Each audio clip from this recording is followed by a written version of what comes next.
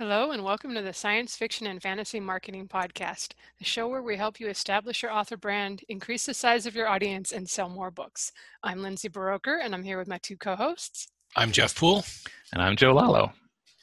All right, and we got a good fantasy writing guest for you. Well, actually, he's done a few things. We'll talk about David Estes. Am I saying your name right, David? It's only 5 letters, but I can totally mispronounce it. That's actually really impressive because most people either think I'm maybe, I don't know, Mexican, Estes, or something else. All right, well, David something else Estes is joining us tonight. He's going to talk about he's done a couple different genres and his launch of his epic military fantasy series last year is still going strong after a year. So we're going to kind of ask him how he did his launch and how he's kept things sticking. And let me just quickly read the bio off of Amazon. David has written more than 30 science fiction and fantasy books, his most famous of which are Fate Marked, Slip, and The Moon Dwellers. He has a love of dancing and singing, but only when no one is looking or listening. He's a mad skilled ping pong player, an obsessive Goodreads group member, and prefers writing at the swimming pool to writing at a table. He lives in Hawaii with his wife, son, and asthmatic cat. How come you go to the swimming pool instead of to the ocean? You know, I have done the ocean as well, but usually if you're near a swimming pool, there's some form of shade. And I wrote one book on Waikiki Beach, and I fried my laptop right at the end of it. So. All right, that sounds good. I do remember I swam as a kid competitively, and the monotony of just doing laps for 2 hours, that was a good time to think about things. That's true. Well, why don't you tell us how you got into writing, and have you self-published all of your stuff? Yes, I've self-published all ebooks and paperbacks, and then I just have a few audiobooks with Podium. All right, well, what brought you to this industry? Well, obviously, I'm an accountant, so that just flows perfectly into writing.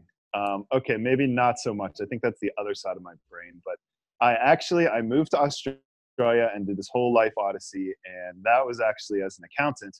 But then I met somebody who's a lot smarter than me. That's my wife, Adele. She's an Australian, and I was in between jobs, and I had the next job lined up, and she said, "What are you going to do? What are you going to do for 3 weeks?" And I said, "Well, there's that beach right over there, so I might just sit on that for a while." And she said, "That's a waste of time. You should start writing that book that you always talked about." So that was about 7 years ago.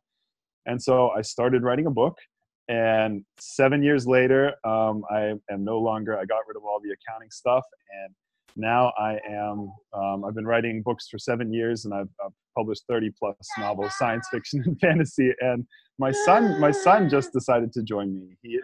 He's 2 years old, and he's mooing like a cow. So that's another part of my life that's very inspiring. We usually have dogs that show up and randomly shake off or start drinking water. That's how it is. Yeah, my wife managed to wrangle him, which is another part of my life. That's good that she's there for him. Oh, well, you seem to enjoy writing in a few different genres, or I should say, I mean, they all look like they're sci-fi and fantasy, but you've done dystopian, it looks like, and maybe some children's stories early on? Yeah, that's correct. I started writing mostly science fiction, dystopian type stuff. And then I got into children's just because I always had this love of children's literature. And so I wrote this really cool kids superhero series. But, it was a lot harder to sell than the dystopian thing. So I focused more on kind of the dystopian until I felt like I was getting burned out writing the same genre too much. And so that's when I went and just totally went towards epic fantasy. And that's what I've been doing for the last 2 years or so. All right. So you jump around different genres. Do you find that your followers follow you to different genres, or do you have people who are sort of always rooting for the previous thing to be happening? Do they have favorites that they sort of cause rivalry within your audience? Yeah, I was very worried about that when I made such a drastic switch. But what I had been finding is I was having fewer followers go from one dystopian end of the world type scenario to the next one. And I was having a lower number of sales from series to series as I was sticking with the same genre. And so I thought it was time to take a bit of a risk and go somewhere else.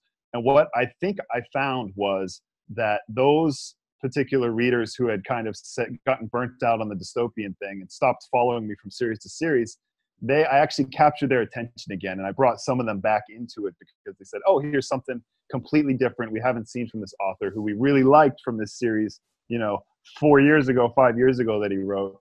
And so I had the best launch I'd ever had with my new epic fantasy series. All right, so okay, you've written in dystopian, and then you also do the epic fantasy. Do you actually put any sort of, for instance, like in your front matter, your back matter, your books, and say, okay, by the way, I'm starting a new series, or if you like this one, try that one, sort of thing. I was just wondering because I also do 2 different genres, and I haven't really decided if I want to say, well, if you like my fantasy, try the mystery or whatnot. I don't necessarily do that, so I was wondering if you do something similar. Yeah, I haven't done it in the front matter, just because I found with mostly whenever I open up a new book on my Kindle, it jumps right into the first chapter and you actually have to go backwards if you want to see any of that front matter stuff. So I found that is maybe less valuable of kind of an area, but definitely at the end of the books. I'm trying to get people into the next book in the series, but then I'm also, if they really enjoy what they hear, I'm also trying to get them into my other genres. And I feel sci-fi and fantasy, as a reader myself, I jump between those 2 genres and I like to mix it up between the 2. So what I try to do is I pick, because I've got a super huge backlist, I try to pick the book in the sci-fi genre that I think will most resonate with the readers of this particular fantasy series because of other attributes, like the fact that it has a lot of characters, complex character growth, side storylines, all of those types of things. Do you put like any sort of snippets or anything, or excerpts in the back of those things? Say, give this a try. Yeah. Yeah, I do. I usually do excerpts from the next book in the series first, and I don't want to put too many other excerpts and things. So I wait until the last book in the series, the 5th book in this Fate March series. That's when I put an excerpt in of the next series I want to get them into, which is one of my backlist ones. So when you actually first decided to launch the epic fantasy after doing dystopian, how did you go about? Did you plug it to your regular list, or did you try ads, or what did you do for the launch that it seemed to work really well? Yeah, because I wasn't really sure of how things would go, I started out I've been working on it for kind of a long time. So sorry, that's my son is back and he's he doesn't understand why he can't be a part of this whole conversation. So I started out about 2 months or so before the launch. I had already written the first 3 books in the series, and I was working on the 4th one. So I had kind of everything scoped out for the series. And I just started prepping my current list of readers on Facebook, Goodreads. I have a really big Goodreads fan group, decent size, 3,000 to 3,500. And I just started prepping them and said, it's been a long time since I published anything, over a year, but here's what this is all about. Here's some cool concept art that I had done. Here's what the first cover looks like. Here's where this story might lead. Here's kind of the scope of it. Here are some character profiles, that sort of thing. That was about 2 months out. Then I did the pre-order thing about a month before, but I didn't go crazy with it. I didn't do any kind of paid advertising. I didn't really hit up my lists again and again. I just basically threw it out there one time at the beginning and then just said, here, this is something you guys might be interested in. And so then I kind of just let that bubble along, and I didn't have tremendous sales of the pre-order. I had a few here and there, mostly my super fans, the ones I could pretty much say, I know who's buying this on a day-to-day basis because they're telling me on Facebook. And then after that, on day 1, I had a plan. And my plan was to kind of slow roll it because I knew I was going to release every 2 weeks for the first 3 books. Until the end of month 1, I would have 3 books out there. So what I did was, day 1, I hit up a couple of fantasy authors that basically were a big inspiration for me for this series, who I knew on a first name basis, who I'd spoken to on the phone. And I said, hey, if you guys would be willing to take a look at this, or if you don't have time to read it, to just mention it, to your readers and do a little bit of cross promotion, I'll respond in kind and do the same for you. And so these were authors of books that were in the same genres that I wanted to reach the top of. And that was military fantasy on Amazon Kindle. And so I got a couple of really good mentions, one from a friend of mine, Mark Edelheit, who's written Steiger's Tigers, and he had done tremendously well in the military fantasy genre. And so that from day one got things going in the right direction. It populated my also bots. It got me kind of in the right genres. And right away, I was in the top 30, maybe I reached top 20 that first week in that military fantasy genre. And from then, it was a slow build. All right. So military sci-fi is a genre that we has a lot of traction, and we've had a lot of people on the show recommending it. Oh yeah. I'm not as familiar with military fantasy. How does it stack up? Is it a hungry audience? Yeah, it started out kind of slow. I felt it was an easier category to kind of get into and reach the higher bounds of it. Lately, that has turned. So in the last month, Mr. Brandon Sanderson joined the ranks of the military fantasy group. And of course, Lindsay now has a book that has been sitting in the top 1 or 2, depending on what the other book club deals are doing. So she's dominated the top. When I came in, it was heavily dominated by Mark Edelheit, as well as a few others, including Evan Curry, who dominates in military sci-fi. He had a book that was in that top 10, as well as a guy by the name of Jonathan Moeller, who's written a ton of military fantasy type books. So those three guys were the ones that I did my first big multi-author promo, and that was at the beginning of April, a month after the first 3 books had been out. And the 4 of us ganged up together and just hit up our newsletters and basically said, these are all books that are in this military fantasy group in the top 20. And we think our readers will like all of them. And so when we did that, that was the first time that Fate Marked got into the top 10. All 4 of our books got into the top 10 during that time. And from there, things just continued to build. It's interesting, you talk about how things have started to change. It's interesting how much the landscape of a subgenre can change once different authors start to take notice and start putting their books into it. That's very true. And I mean, in some ways it legitimizes those who have been there for a while.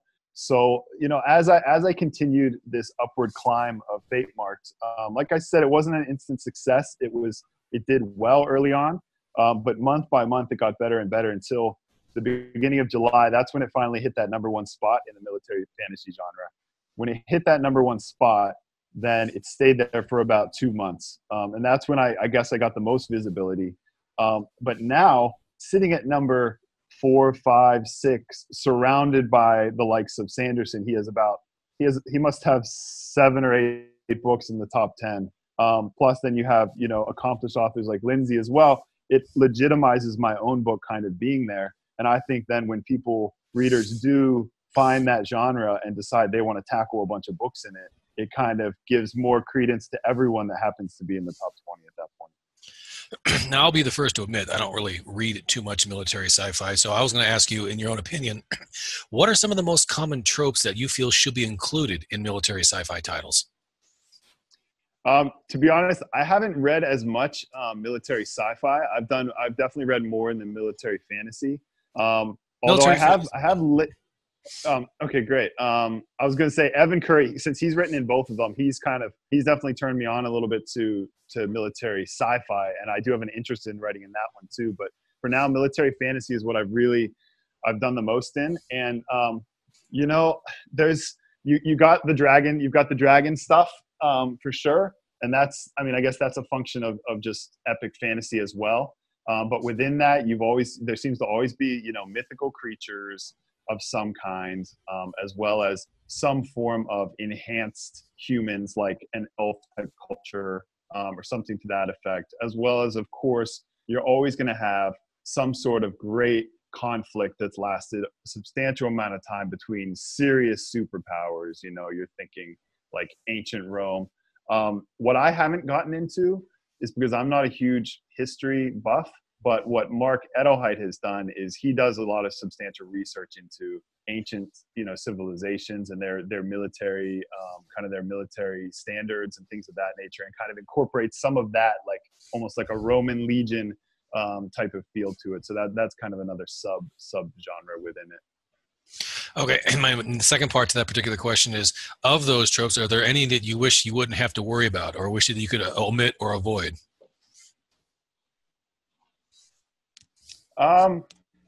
For me, it's definitely the history side of things. I like to make up my own history, and I mean, I guess we all do, but I have no real interest in incorporating, like having all of my characters carry French-style weapons with French names, for example. I would rather either stick to like just standard, names of weapons, or come up with my own new weapons that incorporate some form of magic. And that's another trope, that's part of the military fantasy. That's the fantasy side of things, because you've got the military, but then generally you have some kind of magic involved. And creating your own magic system is obviously huge, something that Sanderson has excelled at, and which is why his books are included in the genre.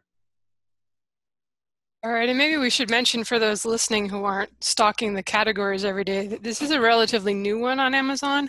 I think it's only been out there for about a year, and you still have to email to request to get in it. Which is, I've only done it with like one book. I have two series where like the characters are all pilots and they're in their equivalent of their army, so they could all be in the military fantasy category. But I always feel like my stuff's like more towards swords and sorcery. And dragons, of course. So I'm like, well, I don't know if I need to have every book in that category. But I would say for those listening that want a really good example, I feel like Glenn Cook's Black Company books are sort of like, for me, the epitome of, it's like a mercenary company. And everything centers around the mercenary company, and I feel like in epic fantasy, usually the main character is not a soldier. There may be like a soldier character. But I mean, I don't know. With yours, do you find that, is it about a unit, or are the main characters officers or soldiers in your military that you've made up? I'm the same as you. I make up everything.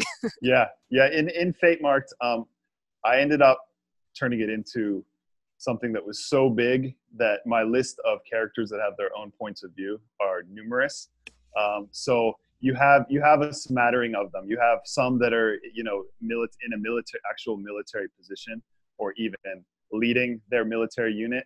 You have others that start out somewhere else and then end up in some form of a military unit. And then you have still others that really have no interest in that side of things and are on completely separate quests that are still trying to accomplish the same thing, which is essentially, defeat the forces of evil and restore peace. Yeah, I suppose in military fantasy too, you'd often have like country versus country clashes, just because that's where armies they fight each other, and that's what they do. Yes, that's exactly right. So I have my 4 kingdoms, and they don't get along. And there's even a civil war amongst, within one of those kingdoms. So there's plenty of that. But at the same point, I don't try to make it about the wars. It's about, for me, I'm more of a character-driven storyteller. So it's about the odysseys of these various characters, and things like having a princess, who's been spoiled her whole life and is quite a brat, have her father killed very early on and then have something else traumatic done to her, which hurts her beauty, which is something she's always relied on, and then having her come to terms with that, and then kind of turn things around and either take that to the side where all she wants is revenge and hate, or then maybe come back the other way and see how she can actually become an inspiration. So I like those complex characters that have a lot of kind of gray area in the terms of the actions that they take. And it's more, for me, it's less about the military, more about the characters. It's nice that with fantasy, I feel like there's like, you don't necessarily have to have like these X, Y, Z tropes for people to enjoy the stories. I feel like in some other subgenres, maybe people are more demanding. Like, I guess that's one of the reasons I haven't put a lot of my books in there, because I feel like it would be mostly male readers picking up the military, surfing that category on Amazon. And I mean, I have male characters too, but I always have like really strong female characters and romance in there too. And so I don't know. I'm like, would I be giving them what they expect to get in that category? But I've picked up some of the other books in there, and I wouldn't consider them at all military fantasy. I think there's some people who are just taking advantage of the category not being very competitive yet. That's absolutely true. And you'll certainly see some oddball books end up in some of these categories that I'm a part of, and that has certainly been frustrating at times when I'm doing well in a category and then something pops in there that's not really at all related to that category. You're certainly seeing genre stuffing is a very popular thing to do right now. I think Amazon, they're looking at ways of kind of combating that, but at this point, giving us access to basically request up to a certain number of categories has allowed authors to take advantage. At least that's one category where you don't usually see the man chest with the dragon tattoos or whatever yet. Sometimes that can be in some of the other categories. You're like, I'm not sure I call that epic fantasy, but whatever. Yes, right. Well, I'm curious, you've got an audiobook deal with Podium. Is that for several of your series or for the epic fantasy? Yeah, so that one started out with the Moon Dwellers, which that was my dystopian series that had the most success. The first dystopian that I wrote.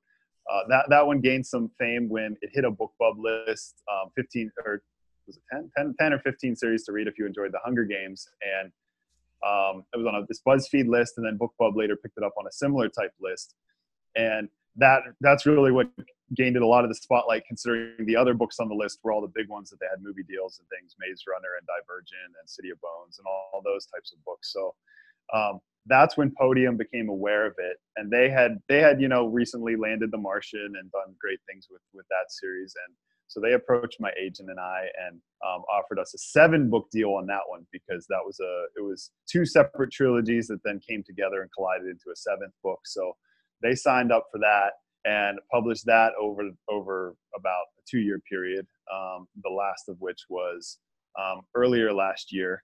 And so shortly after that was finally finished, then I went back to them because I was very happy with the job that they did on it and their efforts.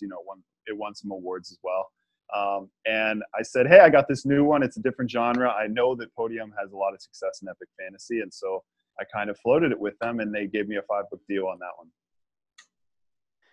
What's your experience been as far as sales go with audiobooks? I've kind of find it hit or miss in my own experience with the different genres and categories, and sometimes it's kind of hard to tell. Like I had one take off that was a 3-book omnibus, so that makes a lot of sense to me. It was like 30 hours or something for one credit. How has your stuff been doing? Yes, kind of similar. The Moon Dwellers, when it released the individual audiobooks, it didn't do nearly as well, but then they bundled it into an omnibus, and it did terrific for quite a while. And then when it came time to then do the other series, which was a separate trilogy that then would come together, that one, by then Audible was cutting down on the bundling and that sort of thing, so they weren't able to do that. And that one has been a much slower burn, hasn't had the same success as the first 3 books did in that bundled one. What I found with Fate Marked was released on January 27th, 28th, something like that, just a little over a week ago. And I don't know for sure because I don't have access to the real-time sales numbers, but just looking at the rankings and things like that, it has done substantially better on launch than my other series did. And my belief is it's a function of how well the series fits in audio, as well as how well the narrator kind of brings it to life. I got Derek Perkins, who's got this really cool English accent, and has done some other epic fantasy and really knows how to kind of handle that type of epic series. So I think he's done a great job on it. So that should help it, as well as how well is the series doing in general. And the ebook, I've been very fortunate. I know you mentioned it earlier on that we're here almost a year later from when Fate Marked first came out. Now that all 5 books are out, and somehow beyond any expectation I had, it's still ranked in the top 2,500 on Amazon, which is huge for me. When my dystopian stuff had drifted way off that mark. So I was just hoping to get a few good months out of it, and now to have this kind of longevity, that really makes me feel like now the audio could be another kind of saga in its experience. How do you consider audiobooks to be sort of an important part of your business now? Like, are they sort of part of your strategies and all that? I would say that in the last 6 months or so, I have brought it into my overall strategy. Whereas previously, I had the 7-book series with Podium. I certainly appreciate getting that quarterly check, but I didn't plan for it. They came to me. I had never thought of audiobooks. I wasn't an audiobook listener. I didn't even realize how popular they'd become and kind of that trajectory they're on. So it's really only in the last kind of 6 to 9 months. I'm in a Slack group with a number of other fantasy writers in my genre, which includes some pretty big names like Michael J. Sullivan and some others that have had tremendous success with audiobooks and actually counts on that for a substantial portion of their business. And they opened my eyes in a big way as to how important it is, and get in front of it early and include it in all of your plans for the series and be thinking about it when you're actually writing the original print ebook. Do you find that, do you have any indication that maybe the audiobooks have a different audience than the ebooks? Like you might be reaching new people with them? I absolutely think that's true. I've had a number of those who read the books already and said, oh, when they heard it was going to come out on audio, they said, oh, that's great, I'll listen to it as well. And that's awesome to get those, kind of hit the same reader in a couple different ways. But then I had a substantial number as well who said, oh, I'm a big fan of yours, but I don't really have time to read anymore. I mostly listen to audiobooks in the car, in the commute, whatever it is. And they said, when is it coming out? And at that point, I didn't have a deal. And I said, I hope it eventually will, but I didn't have any plans at the time. And so the more and more kind of emails and Facebook messages and whatnot I got from people like that made it pretty clear that there's another audience out there that you can't capture with the ebook and the print. And so you can either turn a blind eye and just let them slip away, even though they're interested in what you do, or you can pursue them heavily. Okay, so with regards to the audiobooks that you've released or have had released, is there anything we wish you could have changed? I mean, is there anything you wish you could have done differently? I think it was a good route to go for a newcomer to the genre to have a tried and true publishing house handle the production. It's the choice of a narrator is obviously a critical part of that process, and you lose a bit of control when you go to a publisher like that.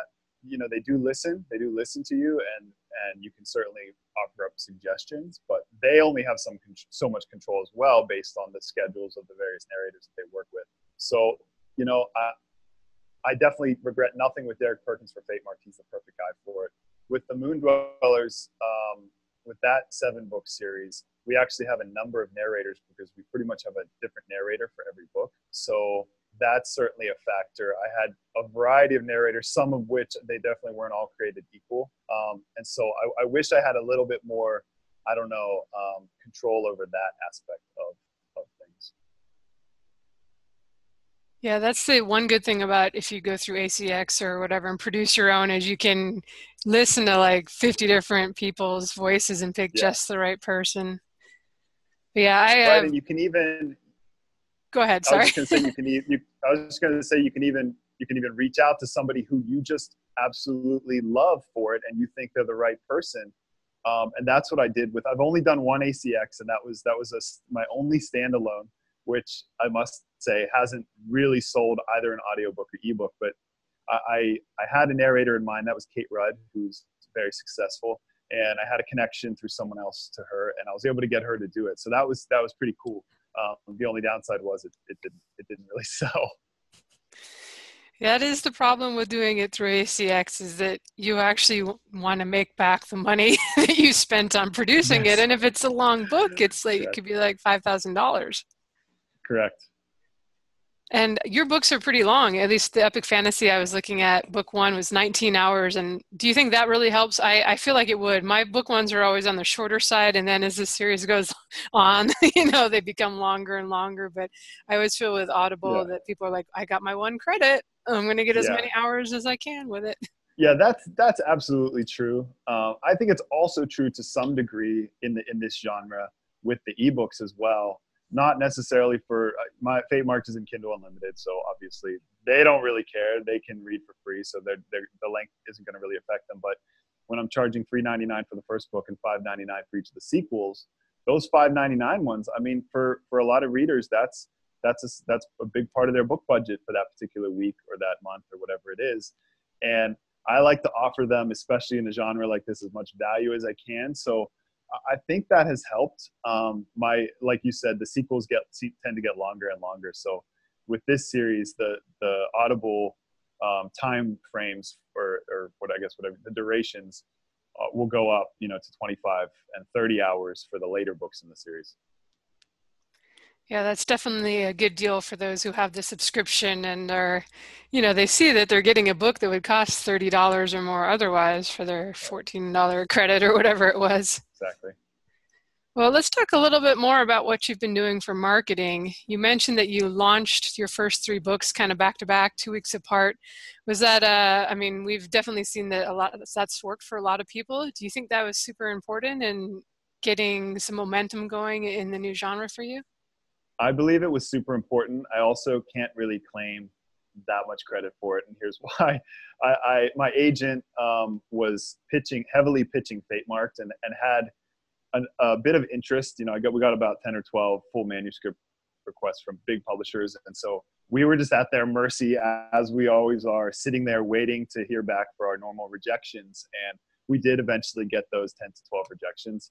And so in the meantime, the good thing about all that is, like you pointed out, I had a chance to then write the other books. And since these are so long, I really needed about a year to write the 3 books, which is a lot longer. Normally I could do 5 or 6 books in a year.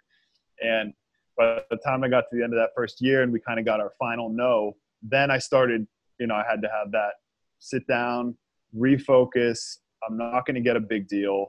I'm going to need to do this myself, as I've done many times before. And so that's when I started planning the launch, and I started looking at some other very successful stories of those who had released quite quickly. And so I thought 2 weeks felt like a pretty sweet spot, especially given the length of the books. That would give a reader on day 1 plenty of time to read the first one and then be ready to gobble up the next one and grab it on day 1 to also then help the launch sales and the algorithms and all of that. And so by the end of, once I released the 3rd book, on, I believe it was the very last day in March 31st, which was a month after the first book, which came out on March 1st. That's when I did my first multi-author promo, and I did a bunch of paid advertising or paid promotion sites, and I discounted to 99 cents on the first book to just get as many people in the door at that point. And that worked extremely well. That was the first kind of where I saw quite a nice boost in sales. Then what I did is, as soon as that hit, I started planning the next one, which was going to be 2 months later while I was still working on the 4th book. So I did the same thing 2 months later, but with different authors included. So I did another multi-author promo, and I hit up some different paid advertising sites. And so I kept that going. In the meantime, I was starting to make some money off of it. So the risk was going away. I had paid off all my upfront costs, and I had profits. And so rather than just kind of putting those into the bank account, I started building my budget for paid advertising, both on Amazon, on Facebook, and on BookBub, which I had only dabbled in previously. And each month that got better than the previous one in terms of sales, I would take a percentage of those profits and roll them into the next month's advertising budget and just continue to build on it until I had a pretty solid daily budget. And I actually ended up, I was kind of tracking my ads very carefully to see what kind of return I was getting on them, and became a bit of a student of the whole advertising process.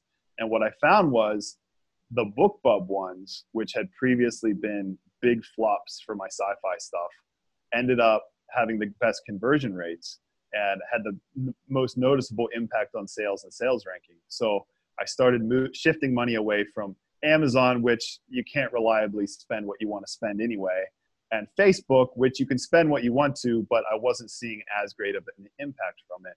And I moved that into BookBub, and I really haven't looked back. BookBub ads are about 80% of my spend right now.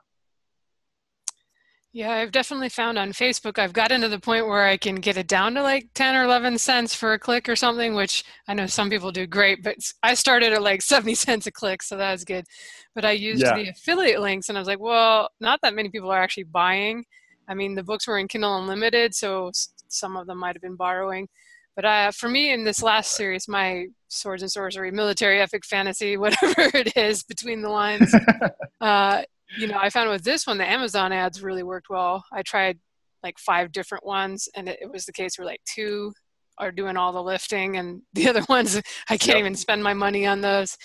But this time I didn't find the BookBub ads worked real well for me, but I had found in another genre that they worked well. So it does seem like it's just kind of depending on your genre and your particular book.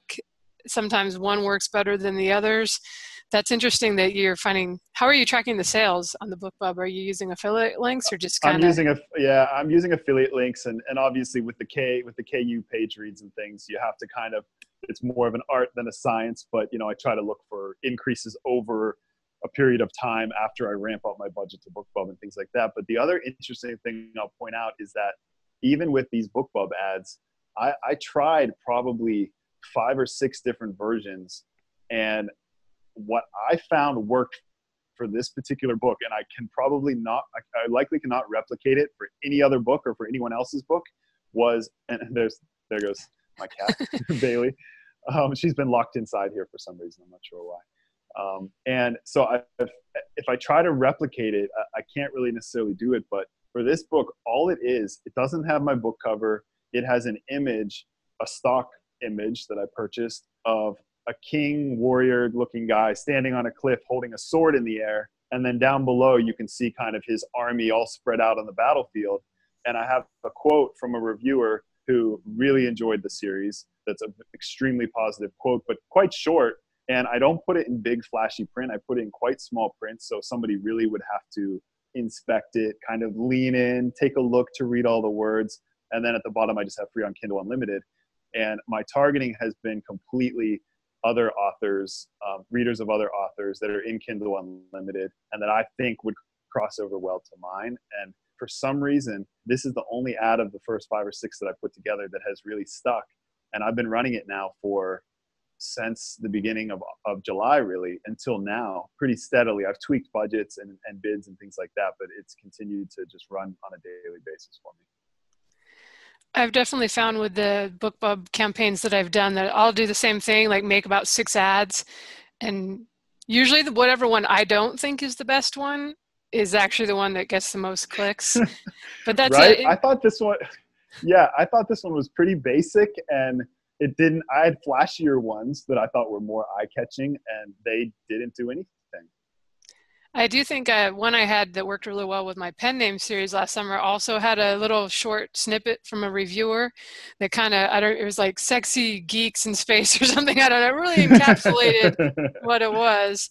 Yeah. So that's a good tip, I think, to try those and to try a bunch of different ones, because you never know which one is really going to exactly. jive. And can I ask, was yours cost per click or was it CPM? Mine were both cost per click, the campaigns, because they just started the CPM one, I think, a couple months ago. Is that, what has your experience been? I think it was the other way around. So they had the CPM originally, and then they recently started doing the cost. That's right. You're right. Yeah. So I got in the beta group for the cost per click, I guess, because I had already spent over some amount on CPM. And I was running both at first, and then I found that the cost per click it always wins for me, just because there's not the risk of having a really poor click-through rate and then you spending money without getting any clicks. At least you're going to get the clicks, even if they might end up costing you a little bit more. You're only paying when you do get the clicks. So I didn't have to monitor. I used to have to monitor on a almost hourly basis, because if an ad wasn't performing, wasn't getting click-through rates, then I wanted to shut that down very quickly, so I wasn't just spending money on nothing. Yeah, that's a good point, and I will definitely do that with my next campaign. I usually only bother with the book ones and for the first couple of weeks of the launch, and after that, I'm like, well, it either stuck or it didn't, and I'm working on the next series now. But I write fast, so I go through them quickly. Can I ask, for those who are curious, if you want to say like how much you're spending each month on the pay-per-click ads in order to keep your books kind of in the top 2,000 at least, I think, still? Yeah, absolutely. Because I actually found, because I had started spending about $80 a day. So 25, somewhere between $2,000 and $3,000 a month. And that had got them solidly in the top 2,000, and it pretty much had stayed there for a substantial amount of time.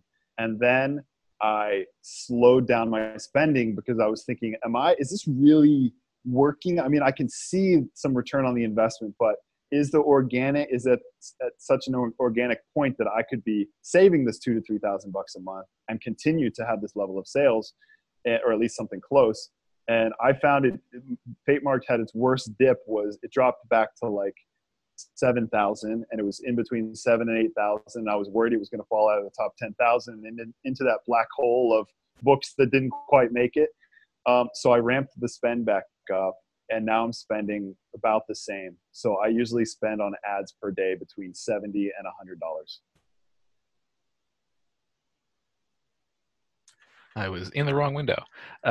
So that's substantial. It's encouraging to know that like there was that direct a control, like direct link between the advertising and the sales. You don't often have as clear an indicator that this is working and I should keep doing it.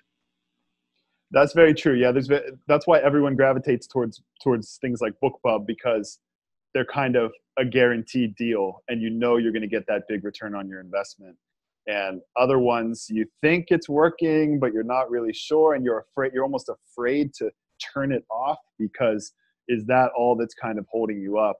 And with this one, I wouldn't say I'm afraid to turn it off, but I have no reason to turn it off, simply because it has sustained me this far, and it's kept, like I said, a year in, and I'm still achieving great sales ratings. Plus, it helps once, as you guys probably know, I mean, once you have either the whole series finished or a number of books out in the series, it takes a lot of the risk away with spending that ad dollar on book one or that promo dollar on book one, because you don't have to capture nearly as many readers to ensure that you get that money back plus a return. Yeah, it's very true. Now, when you're doing your promotional budget and you're planning your promotion, how much do you focus on, say, the most recent series versus trying to get the back catalog selling? Well, I had a bit of a strange journey, because when the Moon Dwellers took off, I had to do very little to promote it, and I was getting BookBub deals quite easily, because all I had to do was show them this BuzzFeed article to basically legitimize myself. So I got, over the course of 4 or 5 years, I probably got 14, 15 BookBub deals for that series, as well as for then the subsequent series that I wrote. And then what happened was sales started to drift away. The Hunger Games was finished. Divergent was finished. People were inundated with all these end of the world and dystopian stories. And I hadn't learned the ropes of how to really sell a book over a period of time and maintain sales over a period of time. And so I had started writing this, Fate Mark series, and sales of my other series had really dwindled to the point where I was getting pretty nervous about it. And then as soon as Fate Mark started to sell early on, I pretty much went full steam ahead on that, promoted front list as I was writing the sequels, and just completely ignored my backlist. The great thing about that is after the front list started to have such significant success, I had more money to work with. So I could start to think then about the backlist and what I wanted to do, if anything. They were all in Kindle Unlimited. It just wasn't working for them. And so I went wide.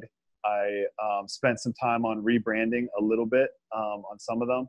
And then I started applying for BookBubs again once I was wide. And I landed 2 BookBubs on my backlist, one in December and one in January. And so that was a good feeling. I don't want to spend, too much of my time on the backlist, but at the same time, I don't want to just ignore it completely, because that's an asset that I have. And I've learned, the competition is such that if you do ignore your series for too long, eventually it's just going to dwindle into obscurity. You've mentioned before that you've used pre-orders. I mean, are you a fan of them? And I mean, if you use them, I mean, how far in advance do you schedule your release with those pre-orders? Yeah, there's a lot of talk about this because everyone's worried about, what's the best way to tickle the Amazon algorithm. And if you do it too soon and you hit it too hard, then, you're not really getting all those sales on launch. And so it's not recognizing you as a top seller right away. My feeling is after the way I did Fate March was, like I said, a month before I did a pre-order.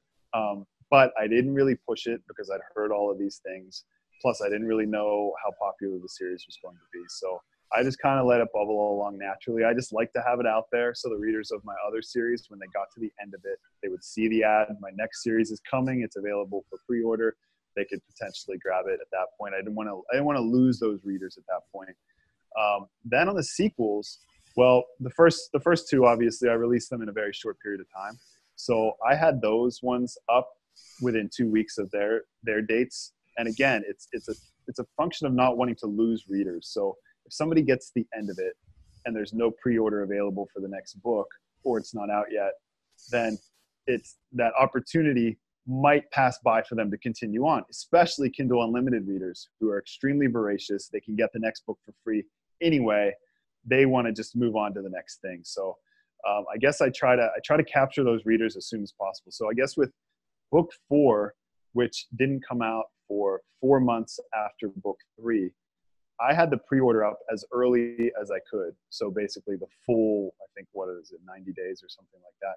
I had it up for the full period of time, and ended up getting, 1,000, 2,000, something like that sales in that pre-order period, which was completely unexpected. And then I ended up releasing it early. So then all those readers got kind of a surprise when it came about a month early. And that was actually when I hit all of my highest rankings, were when it came out a month early, the 4th book. So I don't know if that answers your question. I mean, long story short, I think with the sequels, you have very little to lose because it's your chance to grab the reader and basically force them to continue with the series right after they finish the first one and they're excited about it. With book 1, I probably, if I were to do a pre-order again, I would do a shorter one, and maybe only a few days before the launch, just to start promoting it a little bit early and get sales in before the big burst on launch day. Yeah, I'm of the same mind with book 1. I actually did put my pre-order up a little earlier. I was going to play with advertising, and then Amazon sent out a email to my readers that follow me Yes, on exactly. Amazon, and so I got this big bump of sales like a week before the release, and then I was like freaking out. I'm like, it's going to start plummeting because I don't have anything lined up. But I think if you do it 3 or 4 days early, that gives it time to, the also bots start to populate, and your categories are going to show up. And I agree with you that you might as well, with the later books, better to get those people to click and order it while they're still excited about it. Especially those KU folks, I guess they wouldn't be ordering the pre-orders because they're just going to read it when it comes out. True, But, yeah. they read so much, the people that are really voracious, that even if they read 1 or 2 of your books, they might forget about it if it's going to be 3 or 4 months later. So you mentioned that the reason you were able to launch 3 of these long epic fantasy books at once was you were kind of doing the agent thing, and so they were just in a holding pattern. But as we've talked about, that's actually a really good strategy. But I'm curious, how are you keeping you're still publishing them pretty quickly considering they're like 850 pages. Do you have any tips for folks that are trying to be more prolific or that are writing the longer books like that? Yeah, for me, and I'm sure as it has been for you as well, I developed very early on a strict writing habit that works for me. Maybe for other people that doesn't work as well, but I need to write at the same time every day. It's got to be first thing in the morning, pretty much breakfast, coffee, go. And I do write to a word count goal, which it's changed over time.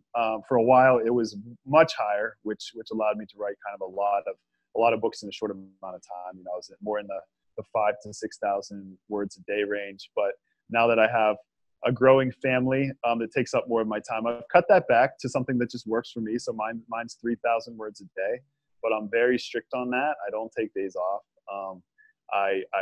That's part of my daily life, like brushing my teeth or things like that.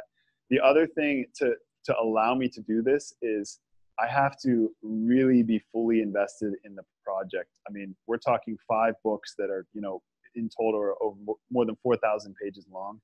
for me to really to have tackled this, I needed to have characters that I totally not necessarily understood everything about them, but I believed in them and the growth that they needed to go through. So with this one, because I had so many characters, if one part of the story wasn't really catching me and just making me want to get out of bed and dive in to write that story, then I would push it aside and either rethink it, what that side of the story I had in my mind, with changing it to something that excited me more, or just let it kind of simmer for a while I hit something else that was really capturing my interest. So I think when you're writing something that epic, it certainly pays to have multiple storylines, because then you can focus on whichever one happens to be, your flavor of the week, that catches your interest at any given time. And that allows me to get up, be excited about what I'm doing, and not struggle. I didn't with this series, and I think that also goes to why it's been successful, is I had no semblance of writer's block. Not once did I struggle to get out of bed and, groan about having to work on this series that wouldn't end type of thing. I was so excited about the end game and how all these meandering journeys, would eventually come together in the final one. So that was all very important for me. Yeah, it's definitely good. Like, if you can stay excited, that's definitely good. And multiple storylines and point of views are a great way to do it. So you're producing, also, by the way, a great way to end up with a very long book. And since you're producing longer books, do you like take that into consideration when you set the price? Do you feel like people will tolerate a higher price on a longer book? Absolutely. It's not only a genre thing, but I do believe that the length of the book allows you to set higher prices. Although, that being said, within the genre, even shorter books have managed to capture higher price points. It really comes down to your strategy. My strategy for this series was to get the highest amount of royalties per book sale that I could. And at the end of the day, have the highest amount of royalties, because I knew I'm living in Hawaii. It's an expensive place. The sales of my backlist was dwindling. And so I needed to put food on the table. So that was a huge motivator for me. I wanted to provide as much value for money as I could as well. And so something I did with this particular series that's a little bit different is, anytime I finished one of these long books, I would then pick 4 or 5 characters that I thought were the most interesting, but not necessarily well represented in terms of screen time in that particular story. And I would write a short story somewhere between 8,000 and 20,000 words for that character. And what I had originally done is, for each novel, there was a fate-marked origins, companion story, which was between 50 and 60,000 words. And so my original thought was I would put those out as well to create another income stream, as well as to give readers something extra to go to when they were waiting for the next book to come out or whatever. And then I quickly found that, especially because I released the first 3 books so quickly, readers were saying, I'm not interested. I want to get to the next book. I want to know what's happening next. So I changed my mind. I unpublished the origins novellas that I'd already done. And I took all of that material and stuck it at the end of the books for free. And then I raised the prices slightly. Not on book 1. That one has always been $3.99, with discounts usually to $99. But with the sequels, I went from $4.99 to $5.99. So I still sought to monetize those stories. Plus, I saw a huge increase in my Kindle Unlimited page reads at that point, because rather than those readers getting to the end of the main novel and then just moving on to the next one, they thought, hey, here's some free bonus content, and they would just continue to read on. And that had a huge impact on my page read numbers. Plus, I can't tell you how many reviews have specifically mentioned those short stories at the end, saying, isn't it cool how this author thought to tell us more about this character who only gets 10 pages in the book and now has their own story, and you learn about how they got to this point in the story. I was going to ask you real quick. You mentioned you've written some children's books, and I was kind of curious about asking about that, because we've been told over and over that it's a very difficult genre to break into. So I was wondering, if you mind telling us, how well you did with that, and is this something that was very easy to get a toehold in that genre? Unfortunately, I have to echo the others' comments. I have not had substantial success from an overall sales standpoint. That being said, it has been extremely rewarding. It's also been a great creative outlet, and reminded me that my imagination can run as crazy in my adult and older books as it does in my children's books. And I do have an interesting experience, a really cool experience when it came to my children's books. I got a book club deal for the first one in this Nikki Power Glove series, which it's the Adventures of Nikki Power Gloves. Basically, this girl finds a treasure chest full of multicolored gloves, and each one gives her a different power. And over time, she meets other kids that find different objects that give them powers, and they all come together, try to figure out what it's all about.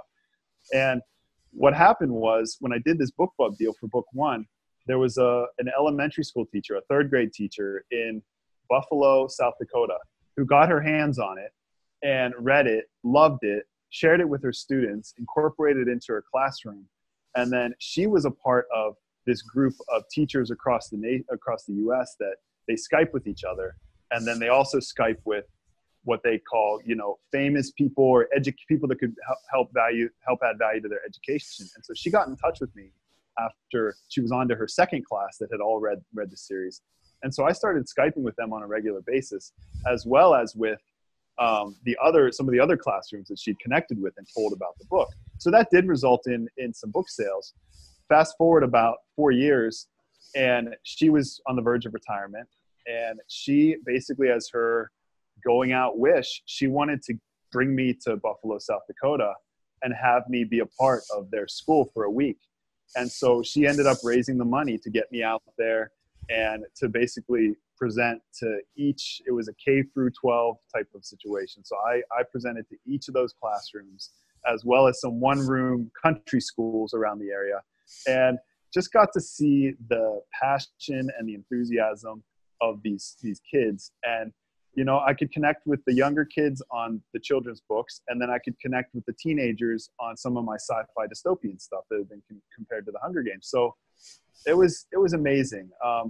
Out of all, it's crazy because even though my children's books, I wouldn't say that it has anything to do with my bottom line as a business, but that's, out of all my experiences, that's the one that stuck out to me the most.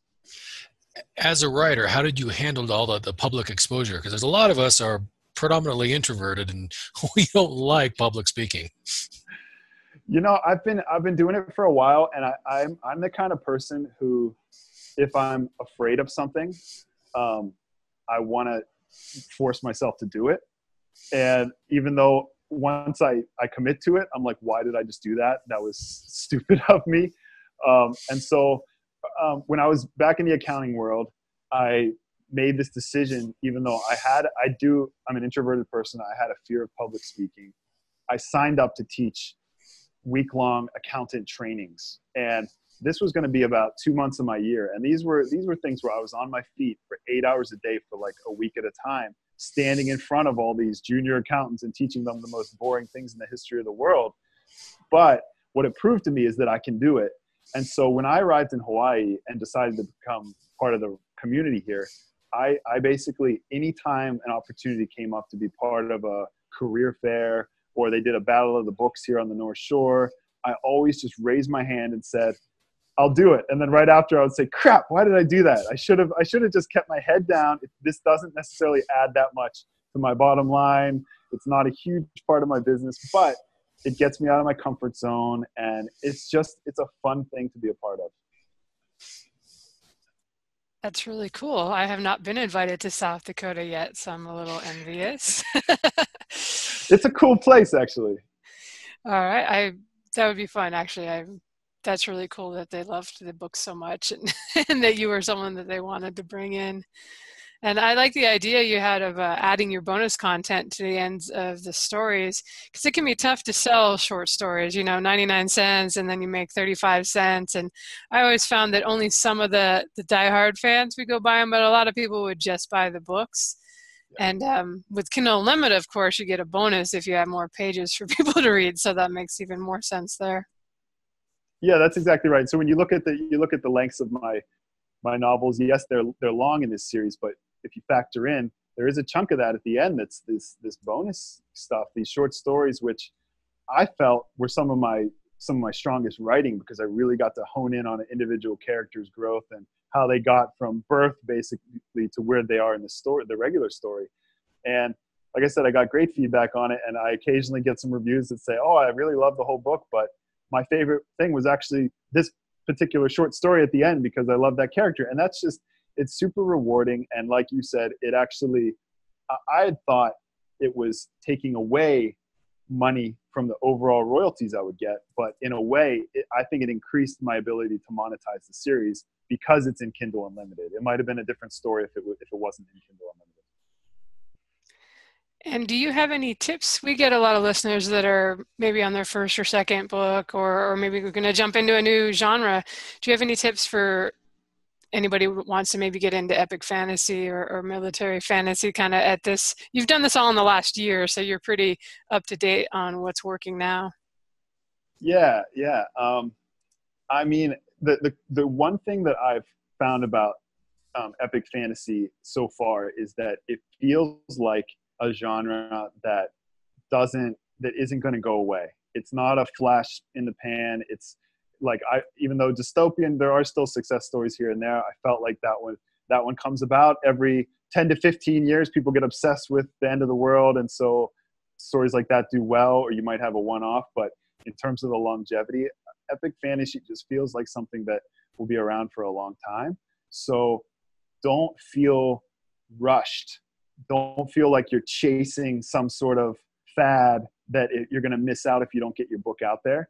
Write the story that you have to tell and do it justice. Do all your characters justice. Give them that satisfying ending, regardless of who dies, that they're looking for.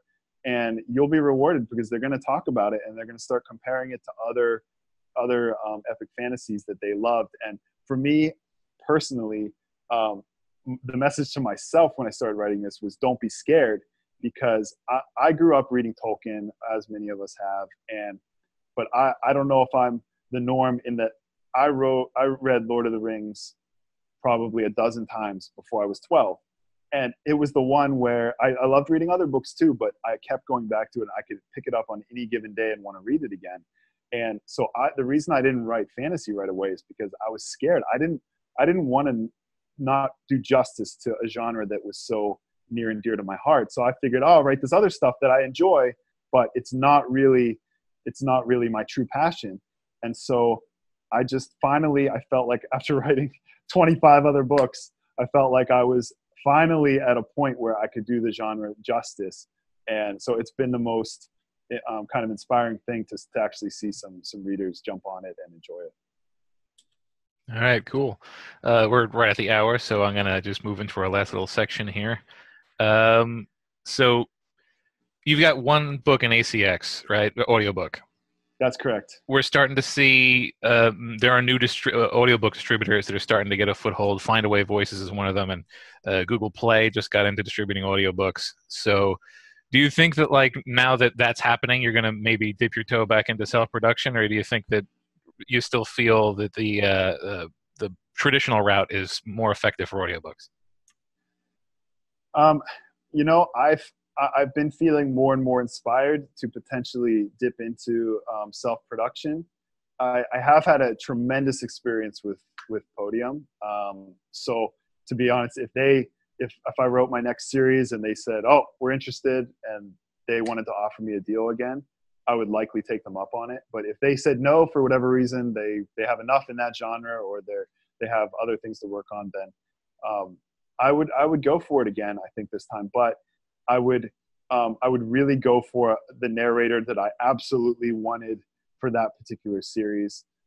Somebody like Nick Podell, who stands out. I have a number of other author friends who have had the pleasure of working with him and have said great things, as well as he's just got, kind of a one-of-a-kind way of delivering a story. So I would do it, but I would be very patient. And if I had to schedule the narrator I wanted and they didn't have an opening for a year, I would wait the year and get that particular narrator, rather than trying to rush into it, which is kind of what I did last time. Even though I got Kate Rudd, who did a terrific job, I didn't really have a plan, and I kind of just rushed into it. And has hurt the success of that series. Yeah, that pretty much, ties right into my last question for a good chunk of it. Because I wrote in here, like, when it comes to creating your audiobooks, how important it is for you to find the right voice, listening to all your auditions, vocal inflections, ease of listening, speed in which they talk. I mean, how important was it for you to find the right person, and how easy was it for you to find the right person? Yeah, I mean, when I did my own self-production, I mean, I was fortunate enough to kind of the way it went about. I wasn't planning on doing an audiobook for it. It had been a while since I'd released a book, and I was going to release this one standalone novel, and I had no plans for audio. And then I sent the book for potential blurbs, and I sent it to a few authors that I had a good connection with that had decent followings. And one of them was Risa Walker, who wrote Timebound, which won the Amazon Breakthrough Novel Award one year. And then she got the deal with Amazon, and it pretty much just, that series absolutely took off. And so I'd had a good relationship with her, and she read this book called Strings, which is my standalone, and loved it. And she actually said, "Hey, have you thought about the audio for it?" And I hadn't at that point. And so she started tossing around some names of people she'd worked with, including Kate Rudd. And so I kind of gravitated toward that name in particular. But I think for any series, you have to believe that they can deliver the same story that you intended to tell. They might have a slightly different spin on it, and that's okay, because they need their artistic creativity too, but it still has to hit the core of the story and tug at all the right heartstrings. So yeah, I think that's crucial to the success of an audiobook. All right. Well, we're going to kind of wrap things up there. I have one final question, because you've kind of mentioned, oh, I know this person in this Facebook group, and I had this person announce my book. For those out there that, we've talked about how introverted a lot of us are, that are thinking, well, how can I get on the radar of some people that may be like influential in my genre? Do you have any suggestions? I mean, get creative. So I can give you a little bit of a story behind how I know a lot of these other authors, some of which are traditional, some of which are hybrid, and some of which are self-published. It really started with my Goodreads group. So this was set up as a fan group, and I hated it from the very beginning, because at the time the Moon Dwellers was doing really well, but I didn't think of myself as somebody that should have fans and that should have a place where you go to just talk about my books. And so I ended up saying, the heck with that, and let's set it up as kind of just another group for readers that happens to be my fan group. And so we set this up, and it started to grow really rapidly, which was awesome. And so, when it got to be a couple thousand members, I ended up coming up with the idea for a program, which would be to invite, all in the spirit of it not being about me, because that was the last thing I wanted, inviting other authors to come and do like live Q&As with the group of voracious readers that I had. And so we said from day one, let's just go after big names, because not only will it attract more people to the group, but why not? Everyone's talking about, how can I make a bigger splash on Goodreads? How can I use this as part of my platform? And so we hit up everyone, and we got people like Marissa Meyer, who wrote New York Times bestseller Cinder. She came on within the first couple months. Hugh Howey, of course, he's always really willing to do things like this. Neil Shusterman, and Risa was one of the names. But we had pretty much every week we had a new top-selling author that kind of fit in with what people like to read in the group. So that's how I made connections with a lot of these people, a lot of these authors. And then I don't want to say used these connections, but I've certainly nourished them, and I've kept in touch with those who I felt that I had my own personal connection with. And then from time to time, I'll ask them how their books are doing. I'll help them by sharing one of their new books if I've enjoyed it and I've read it, and then I'll ask them to do the same for me. And so that's kind of how it started. And then I guess more recently, what I've done is just be fearless, I guess. I mean, Lindsay knows I already hit her up for a potential cross promo, which she politely declined because she hasn't read my book, which is very appropriate of her.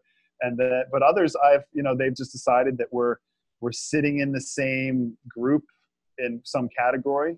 Brandon Sanderson also declined, by the way. But that's I will go after anyone to just say, hey, I'd love to give you a copy of my book. If it's not your cup of tea, then hey, we're in the same genre. Would you be willing to to do a promo together. And so that's how I've met other people like Michael J. Sullivan, Phil Tucker, and some other kind of Duncan Hamilton, some other big names in my particular genre. So yeah, if you're nervous about it, I mean, most of us are pretty down to earth, and I get questions all the time from other authors who are aspiring or just starting out. So just email. I mean, the contact information is usually there. Go on Facebook, go on email, go on Goodreads, whatever it is, and just contact someone and just talk to them like normal human beings. Awesome. And I love that this Q&A thing, it's great because you are also giving them a chance to promote themselves to your big group of fantasy fans. So you kind of did something cool for them probably before saying, hey, by the way, I got a book coming out in case you want to mention it. That's true. It was a really win-win. And that's certainly how we sold it to them it was your chance to hit our voracious group of readers. But on the back end of that, I was definitely holding out my hand, not for a handout, but just for, how can we help each other, and how can we, if our readers, if we share similar readers, then how can we, kind of go forward together. So yeah, it's been a cool experience. All right. Well, thank you very much for coming in here on where we recorded this on Sunday, not our usual day, but I'll be getting it out this week soon. And we appreciate all the great questions. I think you're the first person that's kind of talked about military fantasy, so that was really cool. And would you like to tell us maybe what you're working on now? Remind us of the name of your book that you want people to check it out, and where they can find you online.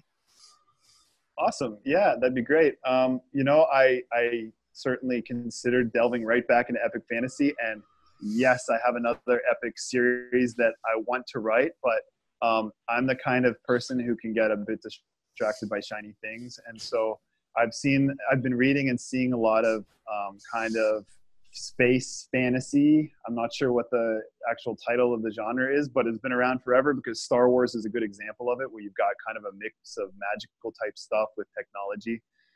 So I started writing a space fantasy series, which is working title is Starborn Mage, and it's going to be book 1 in the Godstar Chronicles. And this one, short elevator pitch, is essentially it's years and years in the future, and you've got kind of this galaxy that everyone believes was formed from the hearts of the gods that were in this epic battle, and magic is their blood, which is basically it's something that can be bought and sold. It's liquid. It comes in the ground. You can mine it like oil. And for those who have the ability to use it, which is only a select few, it's very valuable to them. To everyone else, it's something like alcohol. They can drink and get a bit of a buzz from it, but they can't actually use it to create a spell. So that's when I finished the first book, and it's with my beta readers. So I'm just fingers crossed here, hoping to hear good things from them when it comes back. But sorry to just loop into the questions from earlier. I am planning to release all 3 books in this series in short succession. So I'm going to write all 3 before I do anything with it. So June, July timeframe is kind of my target for it. In terms of finding me online, I mean, like many of us who've been around for a while, you can find me pretty much anywhere. Facebook, Twitter, Instagram, David Estes Books. If you look that up, you'll find me, as well as you can find me on Goodreads, and you can join my group if you're interested, David Estes Fans and Book Lovers Unite. Or I recently set up a Patreon page, which we didn't get the chance to talk about, but that's something that I'm starting to nourish. So if anyone is interested after reading my books, or just because, I'm going to start to provide free, not free, but through your patronage, exclusive access to advanced chapters from my coming books. So each week or so, I'll release a couple more chapters. So you'll get to read these books way before June and July as they're evolving and basically as I'm writing them. All right. Very cool. Yeah. Somehow we filled up the hour here, and but you're brand new on Patreon, so maybe we can have you come off back in like a year or so and get an update on how the space fantasy went, and how Patreon and all your other projects are going too. That would be awesome. Absolutely. Thanks. I appreciate being here, and thanks for having me on the show. And aloha. Yeah, it was nice to meet you, David. Thanks for all the info. So, all right. And everybody listening, that'll be episode 169 on marketingsff.com if you want to come by, and I'll have all David's links on there so you can stalk him on Goodreads and stuff. That's it, everyone. Thanks. All right. Take it easy. Bye-bye.